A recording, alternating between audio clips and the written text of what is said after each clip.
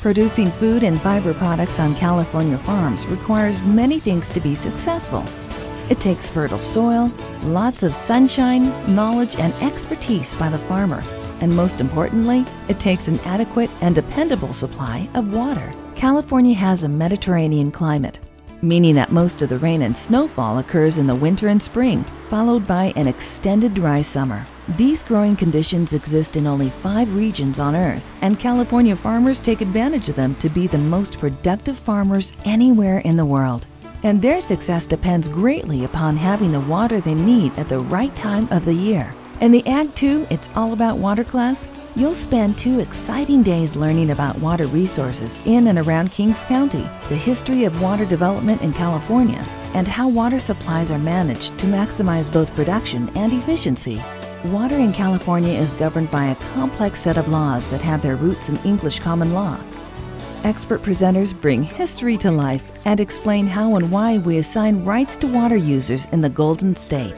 The water supply that farmers and city dwellers depend on is the result of projects that capture and store water for multiple benefits, including flood protection, water supply, and hydroelectric power generation. Terminus Dam in nearby Tulare County boasts the largest fuse gates anywhere in the world. A fuse gate is a way of raising the elevation of the lake, but it is a separate individual bucket, if you will, that sits on the surface of the spillway that holds back the water. But in a storm event where more water has to pass through the spillway than the spillway can handle, the fuse gate itself will then fall out of the way and create an opening for more water to pass through. You'll get to see them up close and find out how they provide better flood protection and an increased supply for water users in the region. You'll learn about underground water banking and how it helps meet the water supply needs of the state. You'll hear from engineers that help design the water delivery systems we use today, and they'll discuss the challenges they face designing a system that is both efficient and dependable.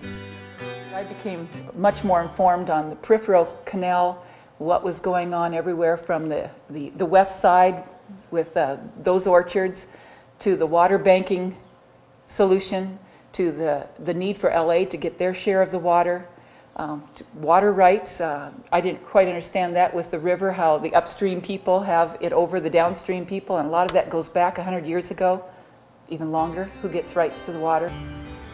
And no water discussion is complete without mentioning the environment. Today's water managers face regulations and restrictions that didn't exist when most California water projects were planned and built.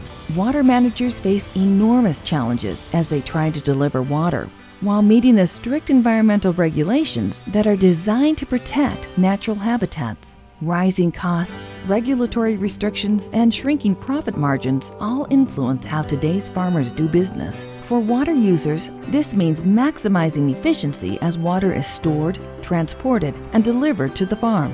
Learn how irrigation districts and farmers work together to improve water use efficiency and make the most of our precious water resources.